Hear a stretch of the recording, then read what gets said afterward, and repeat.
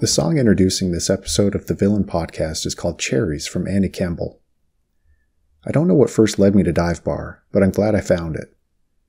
The song and the release by the same name is fantastic, bringing with it an ability to create a set of visuals in the mind that accompany a blend of jazz and pop among so many other influences.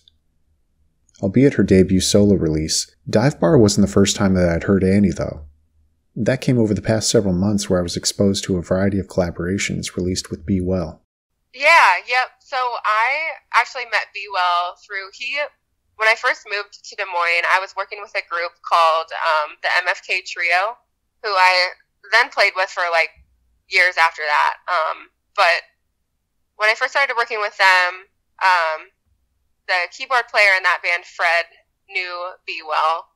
And B.Well was looking for a group to book at Woolies for like this jazz brunch. And so B.Well hit us up, and that was the first time I met him. And then from there, he asked me to like feature on one of his songs. And then that's how I met Anthony AM Mixes. So I did a couple songs with B.Well, and I recorded my first single when I released Before You separately. I recorded that with Anthony, and yeah, I love the Des Moines hip hop scene. A lot of those artists have like kind of taken me in, even though I'm not a hip hop artist, obviously. But yeah, B.Well he's given me a lot of opportunities and chances to perform and make music with him. So therein resides one of the interesting elements to Annie's music. Its ability to rest slightly outside the reaches of easily definable genre labels. Speaking with Ryan O'Ryan this past fall, Annie made comment of a Linda Ronstadt documentary she'd seen, and I think there's an argument to be made for a comparison between the two stylistically. In her own words, though, Annie connects her sound to a variety of different genre types that she feels describe the style she's aiming for. I've recently been describing it as pop jazz or like soul.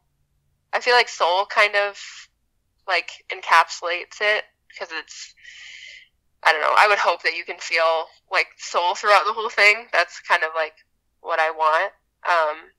But yeah, it's hard to pin down because I feel like I can tend to write more bluesy or more even like folk country sometimes, some of the stuff I've written. But I think I like was a little scared of the pop genre and like what that means. But I think that just kind of like I write songs in like pop style of like the way there's a verse, a chorus, like in the way that I'm trying to make them catchy. So I think that kind of makes sense. But yeah, I think there's obviously a big jazz influence.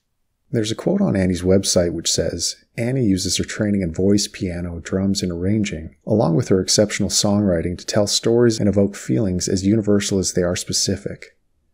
Training is such an interesting word to think about when considering the arts, but that doesn't make it any less common or applicable. In Annie's case, she spent time at Southwestern Community College's professional music program, where she was, at one point, honored with a Vocal Jazz Soloist Award to receive part of that training. I started going to school there. I didn't know how to read music.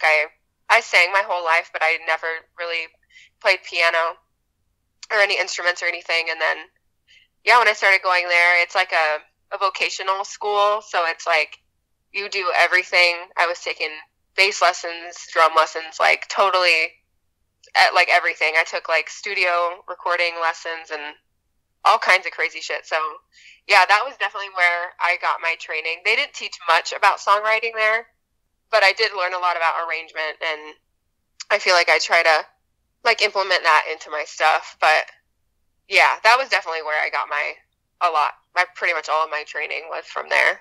Listening to Dive Bar brings about an interesting sense for its place in Annie's timeline. On one hand, it's a product of this broader musical track she's been on, while on another it's a very personal creation focused on a narrow window of time.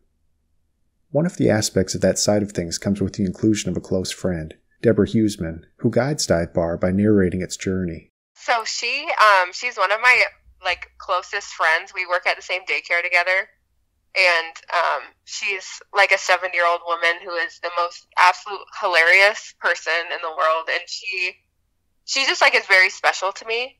And I also love her speaking voice. And I knew that I wanted, when my friend Jazz and I were writing the interludes, I just knew that I wanted like an older person's voice. And I just knew, like, I knew I wanted her right away. She kind of gave me a hard time about it, and I didn't think it was going to happen a few times before recording, but finally she said yes, and we got it done. Yeah, she's awesome. I love her. I feel like this speaks to a sort of conceptual tightrope that Annie's walking with her music on this release, balancing between two sides of the self, personal and the performer. When I was recording the songs, I think I was a little bit... I really like when albums tell a story and when it seems like cohesive, and I was a little bit concerned about like the cohesiveness of the album because all of the songs are so different, and because like my songwriting style can be so different, and sometimes I'm writing about personal things, sometimes I'm just like making up random shit. I was talking to my friend about that and how I always wanted to have an interlude because I like when there's a little space between some of the songs and it's not just like song happening. And I was talking to her about it, and we decided to write something sort of just about like a storyteller and sort of like introducing me. That was kind of the objective, was like, this is my first project, and I feel like it's like really important to know the artist and kind of like get a little glimpse into like what they have going on. So that was kind of like our way to sneak that in, was to say that I'm a storyteller, and that baseline, all the songs are about just how they're about stories, if that makes sense. It's more of a balancing act than a contrast between the personal and persona, from how I see it, and one that is readily on display throughout Annie's music videos as much as the tracks themselves. Prior to speaking with Annie, this stuck out to me, straddling those two lines, simultaneously presenting very personal and personable music at times, while crafting this character of Annie at others. To me, that's what Deborah's introduction does. It reconciles these multiple aspects of Annie which are present, the self and the character she's presenting as this singer. So I think the Cherries music video and Cherries is all very sort of like this character, like you're describing, like I am on the cover, and like I present when I'm performing, sort of like a songstress, and that's, I don't know, just like the jazz kind of vibe. But I think what I wanted to do with the movie music video was like make it a little goofier, because I am like a very unserious person. And I feel like that doesn't always come across when I'm like singing on stage being serious about it. I don't know. I think I have two pretty different sides of myself. Maybe there's three, because a lot of my music is like emotional. A lot of my unreleased stuff is really personal. I think this album was like my least personal album that I'll probably put out, because the stuff I'm working on next is like very much so more about my life, and it's like a little harder to release. I think it's fun to not really know what you're going to get. And so I think that's kind of where I'm at with it, because I feel like I'm so many different things at one time. So it's fun to be able to be different, all different things, you know? Her song, Before You, is a great example of this falling back into a second, or maybe a third side of herself, as she referred to it, as it pulls from personal experience and reflecting on the difficulties of growing by way of troubled relationships. This isn't to say that each side is equally as comfortable, however. As the more personal her songs are, the harder it is they are to release into the wild. I think it becomes a little easier to release the more intense emotional stuff if it's like sprinkled with those little songs that I'm making up that are not true, you know? Yeah, it is. Because otherwise, oh God, all my music would be so depressing. Oh, all of it. You'd be crying the whole time. It wasn't until watching the music video for Before You that I connected with the song's lyrics, which to me speak to a different idea than I think they were intended to. There's a line in the song where Annie sings, "Wish I could say it was all your fault. Yeah, you made the trap, but I'm the one that got caught." For me, this lyric has an element of self-sabotage and nudges my own personal history riddled with countless moments where I failed to protect myself from situations that I knew weren't good for me. From her perspective, though, Annie takes a little different angle on the line and how she relates it to her songwriting journey. I wrote that song after a very like tumultuous situationship. It was never a relationship, but it was like constantly on and off. I think I like knew that this person that I was seeing was not necessarily like good for me or like good at communicating or like honest with me, but I like continued to put myself back in that situation because I liked him a lot. I have a hard time writing songs, like angry songs about people, because I tried to not hold on to that type of anger or blame. But I just felt in that moment when I wrote that song, I was just so angry, and I let myself be mad a little bit. I think as this song comes off more sad than how I wrote it when I was like actually like pretty angry. But saying that you miss who you were before you met someone is like kind of a lot. And so I hung on to that one for a while too. But I knew that I had to release that song first just because it is like intimate. And I wanted the first music video to be intimate in the same way. And that music video was inspired by an Alanis Morissette music video for Head Over Feet, where she's just kind of like sitting there. And it's like really intimate, and I love that.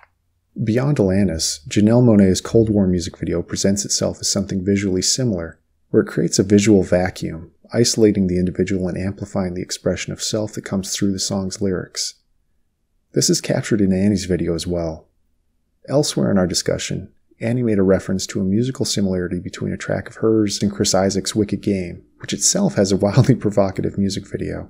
And elsewhere throughout the release, there are a wide variety of other musical influences which Annie calls upon.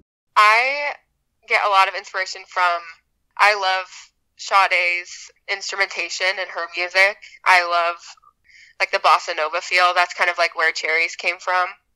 My biggest inspirations are Adele and Amy Winehouse for sure, like vocally. I think I pull inspiration in my writing from Lana Del Rey. I'm a big fan of hers as well.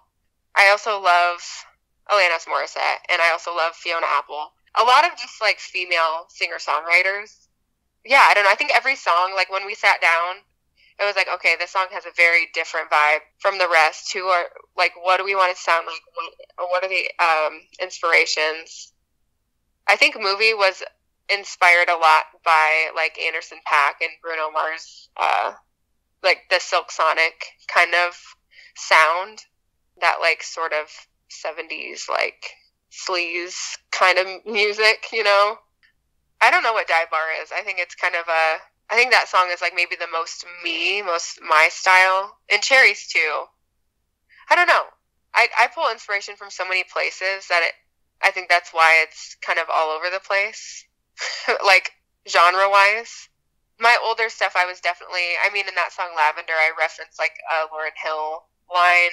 I love Lauryn Hill and a lot of like R&B singers. And when I was playing with the group that I was with, we were playing a lot more R&B style music, a lot of like Jill Scott, stuff like that.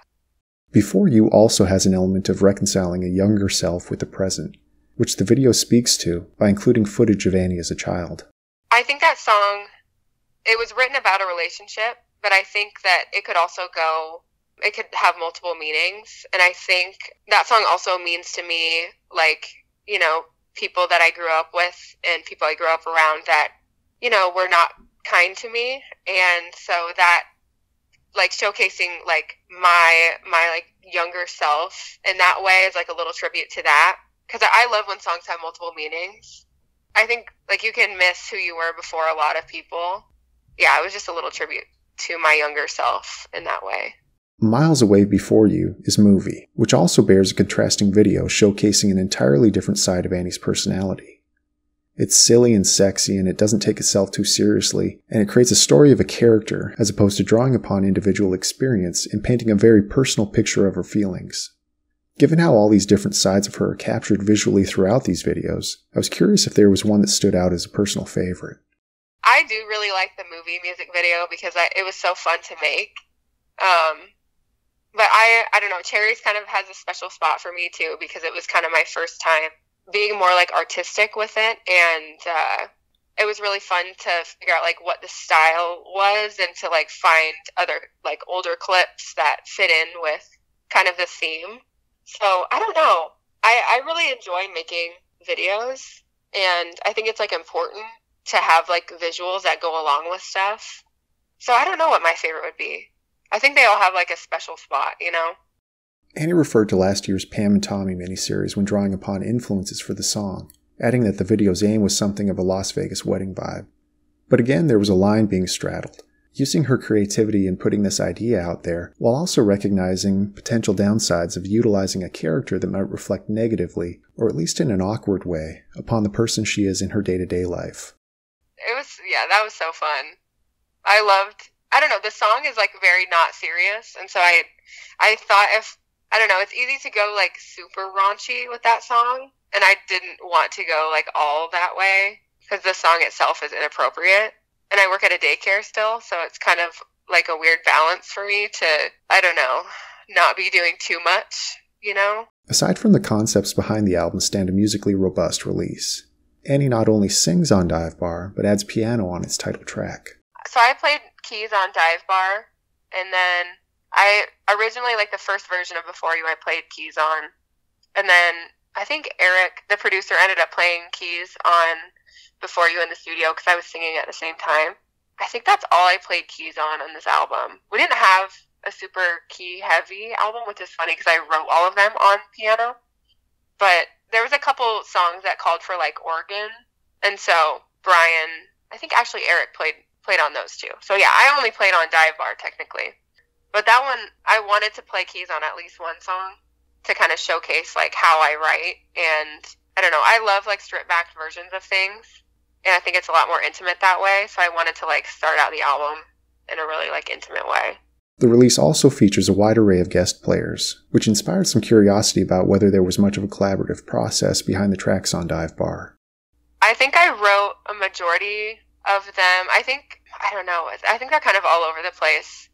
I wrote the last song, Black and Blue, Blood and Sea. I wrote that probably like 2 or 3 years ago, but I wrote Dive Bar probably 1.5 years ago, maybe. I wrote that song when I was playing a lot more often with the group that I was with. Yeah, we ended up calling ourselves, it was like MFKAS for the rest of our initials, so we were the motherfucker for a while. Yeah, and I wrote that song it was on the end of working with them. I think I quit that band shortly after that. I was just like so burnt out, and there was several issues within like members of the band, but it's all like worked out now and we're all good. But yeah, it was rough there for a minute. In terms of the songwriting and arrangement on the album, what developed was a little bit more of a collaborative vibe as the recording progressed, but the release still primarily revolved around a direction and tone set by the singer. With this album, I wrote all of it myself, and all the stuff I've done in the past, I've just written alone. There's a collaborative element on Before You when we recorded that song for the album, because the producer I worked with, Eric, wanted to re-record that song for the album, and I didn't really want to at first. It was just going to be like 4 songs or whatever, and then it would have definitely been like EP that way. But I don't know, he kind of convinced me to like give it a new life, which I'm really glad that we did. But so we kind of worked together on that one, and he gave me some ideas about changing up some of the arrangement of that song, and we took some stuff out and made it a little shorter. So, but other than that, yeah, I pretty much just wrote it all myself and brought it to other people. So at times in the album, the presentation and production sounds so big. A large part of that, if we're talking a track like Movie, is the strings, added by string theory strings, which came as a part of multiple people working together to construct the sound. In my mind, this track in particular opens as if slowly revealing a singer in a band on stage. A turntable in the floor revolves as the strings fade in. There's feathers, it's not quite New Jersey, not quite Las Vegas, something like that. This sort of imagery is, it seems, sort of what was in mind when crafting the production. Yeah, Eric is the one who he did the string stuff. He arranged the string stuff. I did not do that for the interludes. But we had several like back and forths of like trying to figure out what the vibe was. And I wanted it to be like a creep-in kind of thing of like, there is a band. Surprise. So I love that's what you saw in your head. That was exactly what I was going for. Despite only being 24, Annie has several tracks on her SoundCloud page that reflect a period she's well removed from artistically. These came as a product of her time at Southwestern, revealing a blueprint for what was yet to come with Dive Bar. Oh my gosh. Well, two of those songs all of those songs I recorded when I was in college, and I recorded them in the recording studio that they had there. And two of them, Lavender and Willow Tree, were both like finals for a class that I was in. And then the other song that's on there, Hallways, was just like a personal one that I really like that song. I like to re-record it at some point. But I think those were definitely like my first step into putting my writing out there in kind of a small way. I think Willow Tree is on Spotify now too. But I've always been so like insecure about my writing style and just, like unsure about it. And I always kept it to myself. And I think in college it was hard because there was a lot. That's like their whole thing, is that they're critiquing you to make you better. And I think I took that at the time as like it kind of like defeated me a little bit. And so I didn't write, for a while after I released those songs. And then I was playing with that band where we were doing all cover songs for years. And then I would every now and then bring a song to that group and we'd play it. But I don't know. I think I just had a moment where I was like, if I really want to make it as an artist, I have to be original, and I can't just sing other people's songs for the rest of my life. I'm not going to get anywhere. And I think it was kind of just like hand in hand with my like self-growth and my like self-discovery of like, oh, I do have something to say, and maybe people will like it. And even if they don't, it's like enough just for me. And that is so interesting to hear. Again, falling back to this dual coexistence, this time a balance between confidence and insecurity. You can see the confidence in Annie's presentation in her music videos, and hear it throughout Dive Bar, but to know that underneath there is something else going on adds another layer to the onion. And if using the onion analogy, the layers of persona associated with her music and performance surround more of a vulnerable core, or maybe something of a bulb in the center, found deep beneath multiple outside layers. I think the insecure voice used to be a lot louder. I think it's getting quieter more and more, but I do definitely have like those thoughts of like, what is the point of this? Why am I doing this type of thoughts and things like that? But I don't know. I think after the release of Dive Bar, I just got such a good response, and so many people were so supportive that I just think like going into my next thing is why I feel so ready to like start being more personal in my music. Yeah, I think the Annie persona is like something that helps me be actually confident. Like I don't know if I'm like pretending when I'm being that way. Do you know what I mean? It just like, it's a way to like step into that. Like I think all the time about Marilyn Monroe and like the greatest, like the most beautiful women that come off as extremely confident. There's like an interview that Marilyn did where she was like walking with this journalist and then like being, her normal self. And then she was like, do you want to watch me become her? And then she just like stepped into like her Marilyn persona and like totally transformed herself. And I just think about that all the time, where it's like, I don't know, if I can like kind of believe it somehow, it's just, I don't know how to explain it. It's just like, it just feels good to like, you're kind of pretending, but then it makes it real at the same time. Do you know what I mean? I look at this as a skill, to be able to make a transition like that and move freely between these different sides. In Annie's case, it's not a trait associated specifically with music though, but one that's been honed over a lifetime of performing in front of others.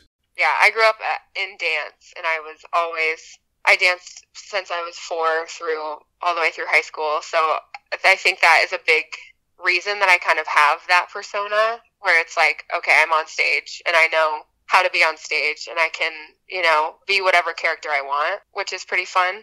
That playfulness and the guessing game of not always knowing whose voice it is we're hearing or which side is coming out adds depth and value to the listening experience. Looking at with a better understanding of how Annie approaches her music though, it's interesting to hear about how this split persona developed and what it provides for her outside of her music. I think I'm more insecure about the person that I am every day than the person that I am on stage. Like I think when I'm on stage and when I'm performing and writing songs that are like in this character, I think that feels more me than I feel when I'm going to my daycare job. You know what I mean?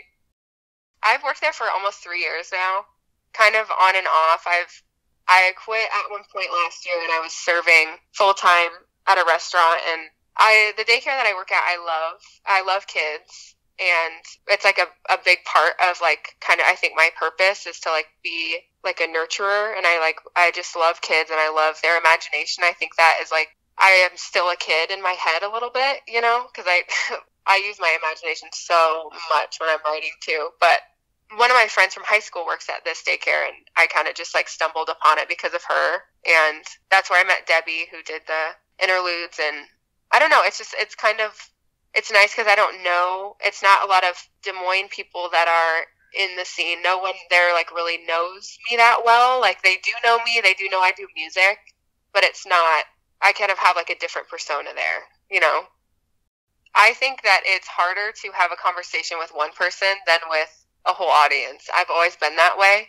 I think it's just like easier for me to kind of seem like larger than life in front of people. It's less intimate.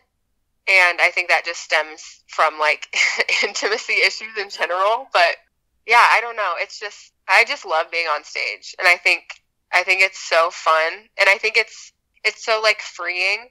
And especially like when I think about how a lot of people like have a hard time being on stage, and like it's just something that comes naturally to me.